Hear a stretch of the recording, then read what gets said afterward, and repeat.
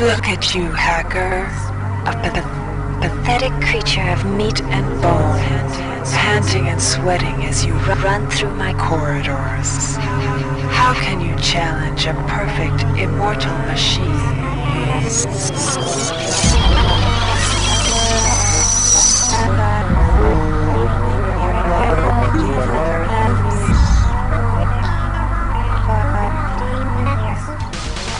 In 2072, a rogue artificial intelligence known as Shodan lost her mind.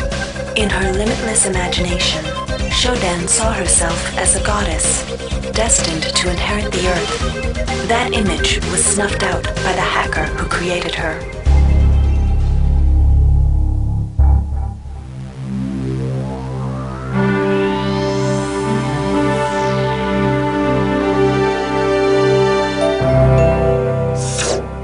February 3rd is the day the magic happens. The Von Braun, the first starship in history capable of traveling at faster than light speed, will undertake her maiden voyage.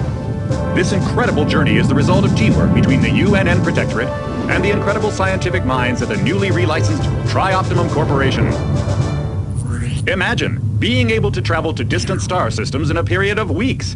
It's all part of Tri-Op's commitment to the future. The Von Braun is packed with over 1.8 billion flight, scientific, and security systems, nearly all developed by Tri-Optimum and its wholly owned subsidiaries.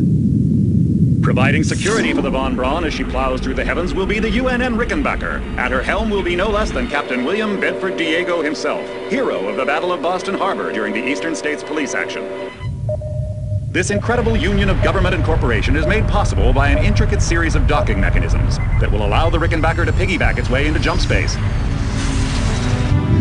Sleek, fast, revolutionary. Who knows what wonders await our crews in the bosom of the cosmos? All we do know is that it's a great day for mankind.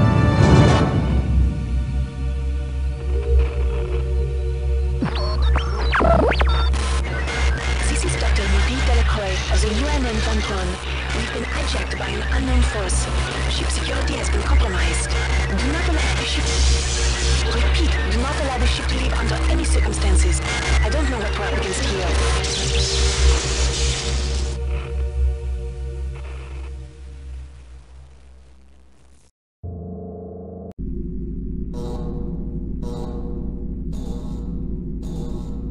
Welcome to the Ramsey Center UNN recruitment facility. Please watch your step when leaving the train. The grav shafts at the end of the hall will take you to the street-level training and recruitment center.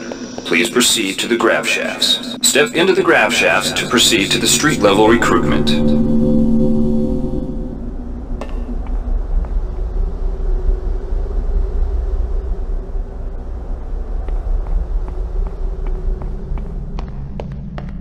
Before you choose your career, you'll want to learn some basic abilities. First, you should go into the basic training center. When you're done with basic training, proceed to the advanced training area. If you've completed basic training, you're ready for the advanced lessons provided here.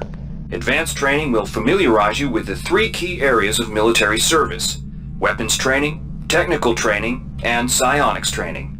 Approach the Cyberlink booth of your choice to train in that area. When you finish training in the 3 areas, proceed directly to the recruitment center to choose and start your military career. Here's where you make your choice, soldier. Here's where you enlist in one of the 3 branches of the military. Once you decide on your branch of service, there's no going back. A shuttle will take you to a UNN orbital space station, where you'll receive a briefing regarding your yearly postings. Good luck.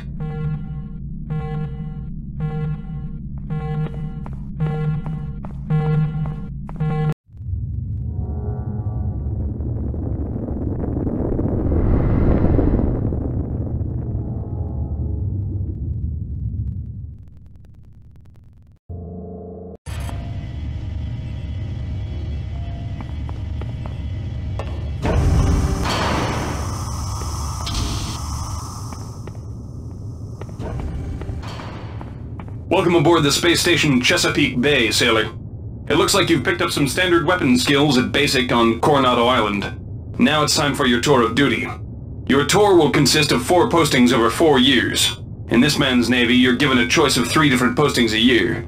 It's up to you to decide what kind of career you want to have, so choose wisely. Just approach a shuttle bay to receive a briefing on a posting. If you think that posting is right for you, head into that bay to accept the assignment.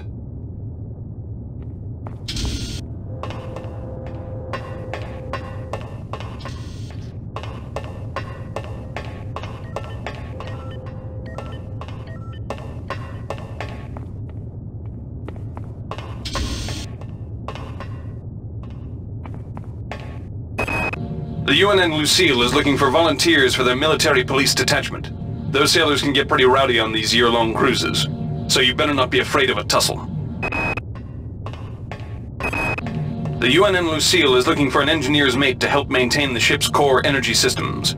There's some heavy lifting involved, sailor, but you'll learn your way around the high-tech equipment. The UNN Lucille is looking for an ops training officer to learn the ship's navigation and data control systems. You'll get your feet wet with the high-tech systems, but also expect some heavy lifting.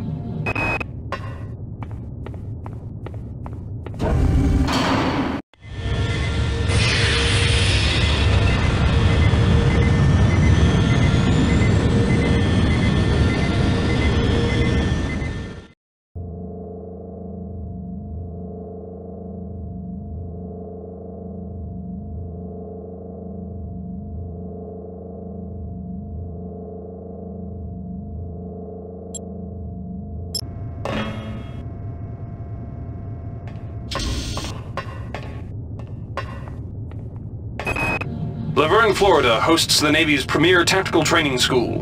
While maybe not as respected as the Marines facility at Fort Bush, there's a lot to be learned here.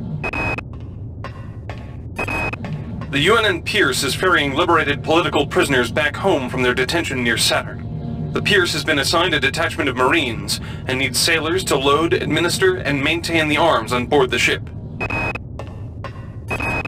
The UNN Carfax is undertaking a mission to examine a newly discovered Class B comet approaching the outer solar system. You'll likely pick up some useful skills working with the high-tech navigation systems aboard this newly commissioned heavy cruiser.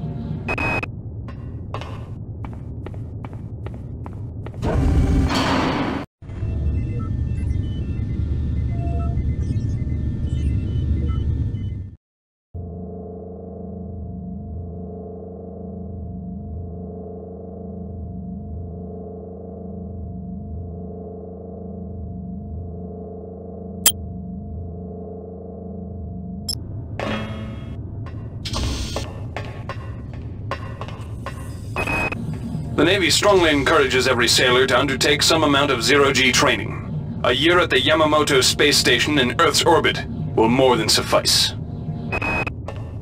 The Navy maintains a survival training school on the surface of Io, the third moon of Jupiter. Pros: there's no better way to improve stamina and survival skills. Cons: the 21.2% mortality rate.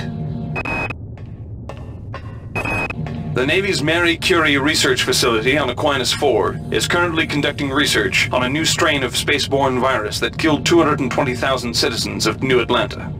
To lift the quarantine, we must determine how the virus pierced the city's micronanite shielding. The Navy maintains a survival training school on the surface of Io, the third moon of Jupiter.